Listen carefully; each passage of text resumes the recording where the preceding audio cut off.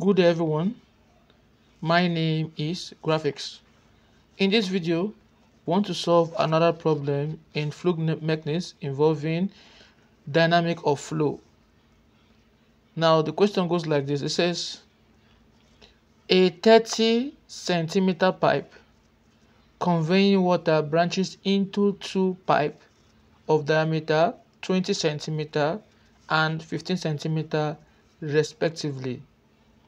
If the average velocity in the 30 centimeter diameter pipe is 2.5 meter per second, find the discharge in this pipe.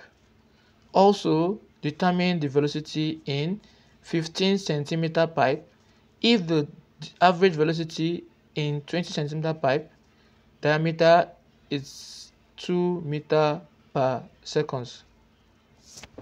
Now, the first thing you do is to write out the parameters, the data given. Now the question says the first pipe that is conveying the water is 30 centimeter. So let's say this is the first pipe.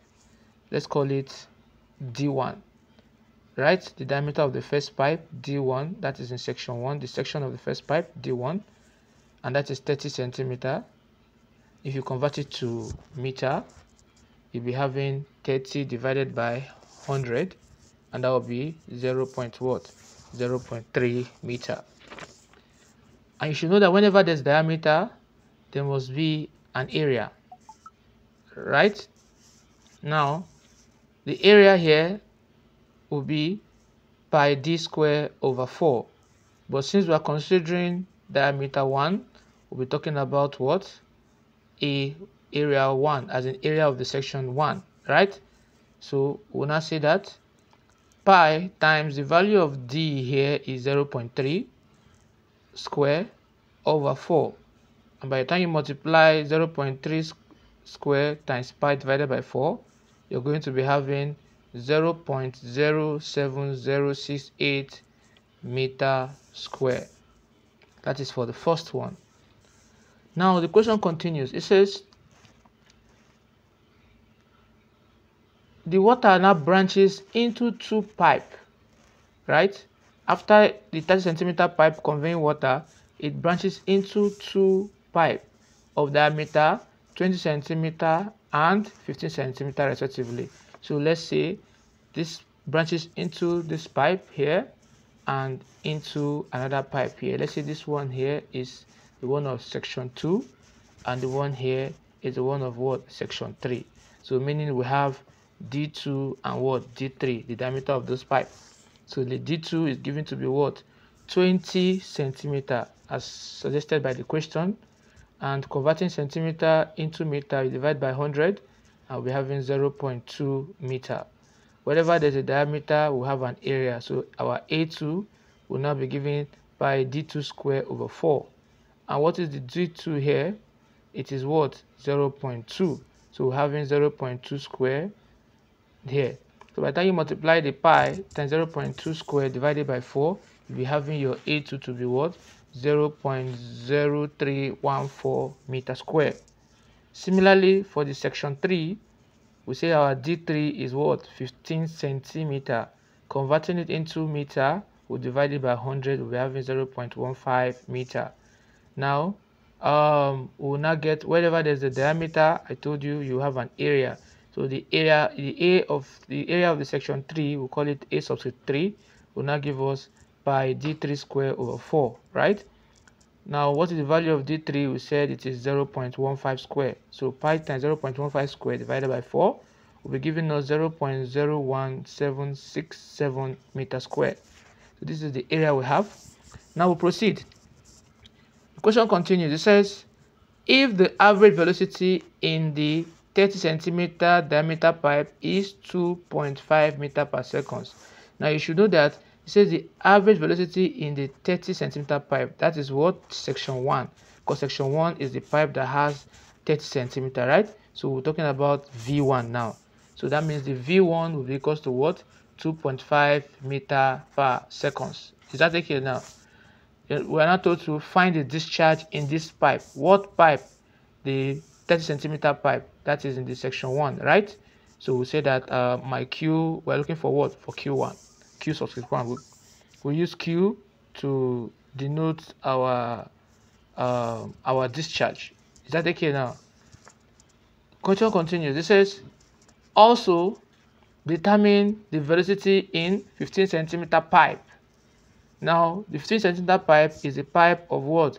Of the section 3, right? The pipe of the section 3. So we're talking about what? V3. We should look for what? For V3. So the velocity at the section 3 of the pipe. So we have we put our question mark there, and we move forward. It now said if the average velocity in the 20 centimeter diameter pipe is 2 meters per second. So the 20 centimeter diameter pipe, as you can see, is the section 2. That is the velocity of the water or flowing through section 2, and that's given as what? 2 meters per second. So that is V2. So we've simply done all this. That is the parameters that we have there. Now we're told, well, the first thing we'll do now is to calculate for the discharge in the pipe 1, the section 1, right? So recall, we know our discharge Q is equals to what? Area times what? Velocity. So since we are dealing with section 1, we're using Q subscript 1 is equals to what? A1, then what? V1. Now what is my A1? A1 as given in the equation is given to be what? 0.07068 times V1 is given to be what? 2.5. And when you multiply these two, you'll be having 0.1767 meter cube per seconds. Right? So this is what we have here. That is in meter cube per seconds. And if you have to convert it to liter, you multiply it by what? 1000. Right? So that's what you'll be having in liter per seconds. Now the next thing we are told to calculate for what? The velocity in what? In the pipe 3, right? That is in the pipe 3 is the 15 centimeter pipe, right? So in the pipe 3. So recall Q3 discharge at section 3, discharge of the water flowing in the pipe 3 is equals to what? The area of the pipe 3 multiplied by the velocity of the water flowing in the pipe 3 here, right? And if you make, we're looking for V3. So looking for the V3 here, we'll easily say that the V3 will be equals to what? Q3 over A3, right?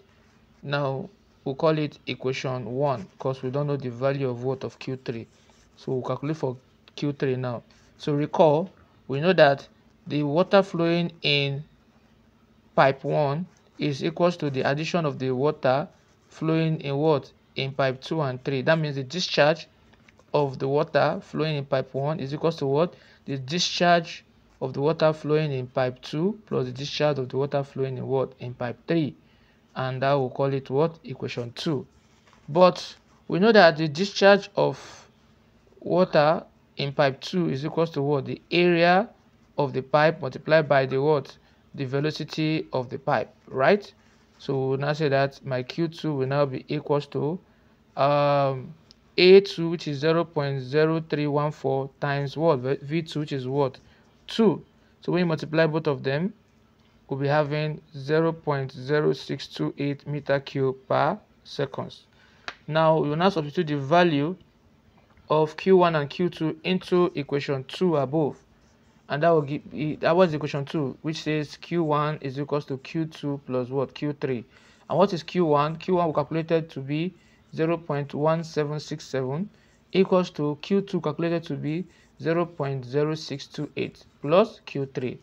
Now if you make Q3 the solid of the formula, the Q3 here will now be equals to 0.1767 minus 0.0628. That means I'm taking 0.0628 to the other side, to the left hand side, and we're having Q3 to be equals to 0.1139 meter cube per seconds.